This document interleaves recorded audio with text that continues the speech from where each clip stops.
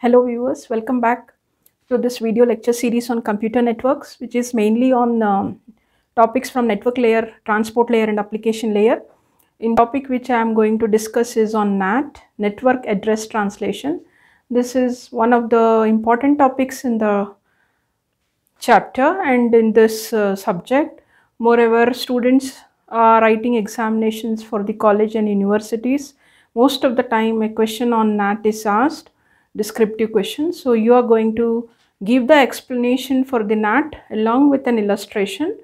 So I have taken a simple network diagram here in order to explain this concept of NAT. NAT, which is called as network address translation. So look at the heading, network address translation. Address is getting translated. Which address? Network address. So here we are talking about IPv4 addresses. So an IPv4 address gets translated. Now which type of IPv4 gets translated to which type is the question. So you can always remember in this manner. The total addresses can be of two types, two categories. One can be the private addresses and the other one can be the public addresses. So in one of my previous video lecture, I have explained about the blocks that are used for the private addresses. So an organization can make use of those IPv4 addresses from the private block and can communicate with each other.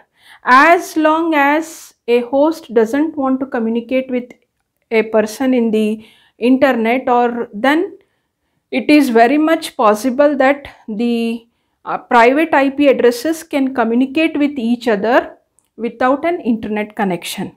But once they want to communicate with a person which is there in the outside world, then definitely an internet connection is required. The main reason for going for this concept is to make efficient usage of the public IP addresses. See, for example, let me give you the, why the requirement for NAT came into existence is, basically what happens is, an organization when it requests for the IPv4 addresses from the authority IANA always gives the IP addresses in terms of powers of 2 only. One particular ISP has taken 2 to the power of 8. So that means 2 to the power of 8. 64 addresses are allotted. So I have also told you that in classless addressing, you have to call it in terms of block. A block consists of what? A block can be of 2 to the power of 0, which is only one IP address, 2 to the power of 1, 2 addresses, 2 to the power of 2, 4, like this. So here 2 to the power of 10, 1024 addresses, 2 to the power of 3, 8 addresses. Now an organization has already requested, or ISP has requested for 2 to the power of 8, one block which is already given, that is 8 IP addresses are given to the organization. Now the organization wants few more IP addresses. That time when it makes a request for extra IP addresses, what happens is, always the addresses that are given are in the continuous fashion. That is one condition from IANA, all addresses will be in the continuous, and also it will be only in terms of powers of 2. So in that way, this 2 to the power of 4 is already given to some organization, 2 to the power of 2 is given to another organization. This organization, let us give some name, organization A, which has got how many? 8 IP addresses previously, is now requesting for some more IPv4 addresses. But it cannot be granted because the next range of IP addresses is already given to some X. Here the previous block is also assigned to some X. So what this organization can do is, the organization can make use of the private IP addresses and make use of this whatever 8 public addresses it got with that. So this particular concept of what? Private addresses, the process of converting the private IP addresses into public or global IP addresses is called as network address translation. and also the network address translation does the vice versa, that is public IP will get converted to private IP. So hope you came to know now the need for this NAT. That means this organization A can make use of the private IP addresses, okay, but this private IP addresses will not be what recognized in the internet. So that's the reason all these private IP addresses, whichever hosts are present in this range, has to get converted into one public IP. Now in this example, let us assume the same organization A has taken some 20 private IP addresses, which is starting from 178.18.3.1, 3.2 like this up till 3.20. Now all these are 20 hosts in the this one organization. Now one of the host in this, or anyone from this particular 20 host can communicate with the internet. What with definitely the address is what IP private. So what the the router that is connecting the site, that is the site using private addresses and the internet, will convert what a private address into public address. Now look here, this router which is connected, one interface is connected to the site using private addresses, the other interface is connected to the internet. Now this interface has got what IP address? 200.24.5.8. This can be used to communicate with anybody in the internet, but this address which is on the other side is a private address that cannot be used. Fine. And also these hosts which are having the private addresses cannot be used to communicate. So but how do they communicate? By using this, by using what concept? NAT concept. So first let us assume that one particular host 3.1, source is what? 178.18.3.1 wants to send a message to some other host in the internet which is 25.8.2.10. So this side, you remember, all the addresses in the internet as well as on the interface of the router are public addresses. So now the router, this host with private IP wants to communicate with a host with public IP. So the destination is written here in the packet. Fine. Now this packet, when it crosses this network, okay, that is when it crosses this site having private addresses, the router which is connecting these two sites will replace the source address. Because the source address is private, it cannot be recognized here.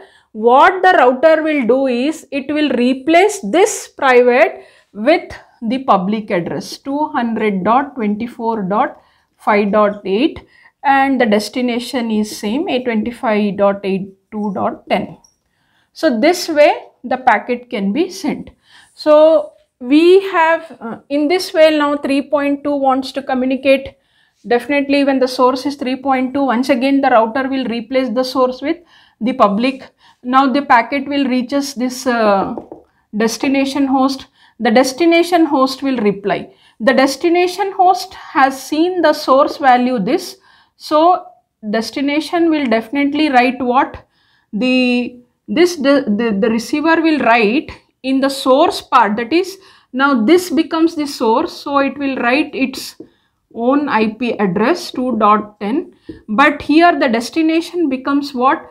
200.24.5.8. This host is not aware that the packet has come from 3.1, that is 178.18. It only knows that it has received from 200. This 200, how it has come? The router has replaced that 3.1 with this 5.8. The last two decimal numbers I am just reading out. So it will include here. Then once again the router, what it does is, it knows that this packet has to go to 3.1. How it will come to know? When it received this packet for the first time, it will maintain a table called as translation table. The router will maintain a table called as translation table, and in the translation table it will write, okay, from the private side, the private IP address, the source IP address is from 178.18.3.1, and what is this? This is the global IP or public IP, or so it is 225.8.2.10. This information it will maintain in the table for the first time when this 3.1 wants to send a message to 25. So in the reverse path, that is when it is receiving the reply, it will refer the translation table and it will see that this 25.8.2.10 wants to give the reply to which one? 3.1. Fine. So when it crosses this side the packet, the router will replace now the destination as 178.18.3.1, and the source will be definitely what now, this time 22.10. It has come from 25 and it is reaching 3.1. This way it is converting what? Private IP address to public IP address, and back this public IP address to private IP address. This is the concept for the translation table. But let us assume that 178.8.3.2 also wants to communicate with the same server having an IP address 25.8.2.10. Fine. So when 3.2 is sending the packet, the router will replace the source with its global IP, and then it will receive the reply.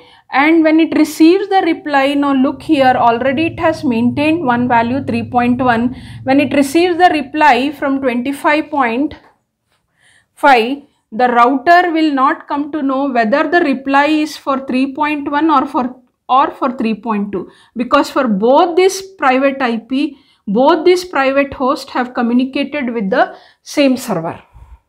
For that reason, this translation table can have some additional information. What additional information? It can include the port number,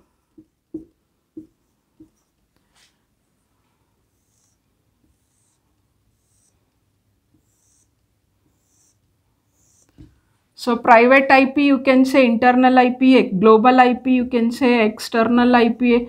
So here you can say external port number.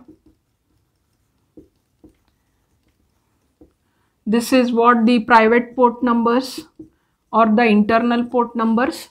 So a unique number is given as a port number which identifies a particular session or a particular process.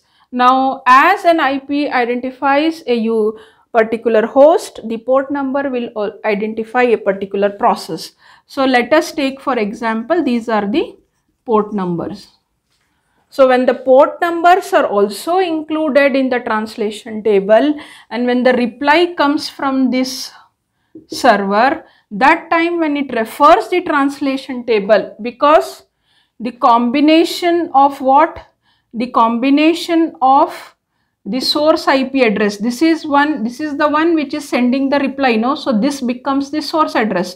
The combination of the source IP address and the destination port number will make the packet reach the correct private host. So this is how the values are maintained here in the translation table. So definitely it will help saving the public IP addresses. For let us take one example, like for 20 IP addresses you are making use of one global IP address. Let us take the organization has got only 4 public IP addresses, but the organization is having some 80 private IP addresses. For all that, see, normally suppose if this NAT functionality was not there, all 80 public IP addresses the organization should take, and each of this public IP address should get registered first of all, so expenses are more. But for private IP addresses there is no need for registration. So that's the reason organization will take this private IP addresses. It has got some 80 private IP addresses, let us assume, it can be any number.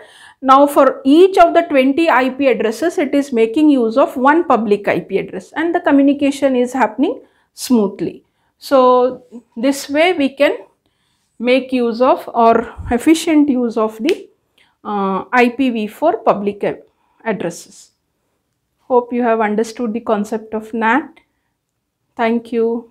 Take care. Bye bye.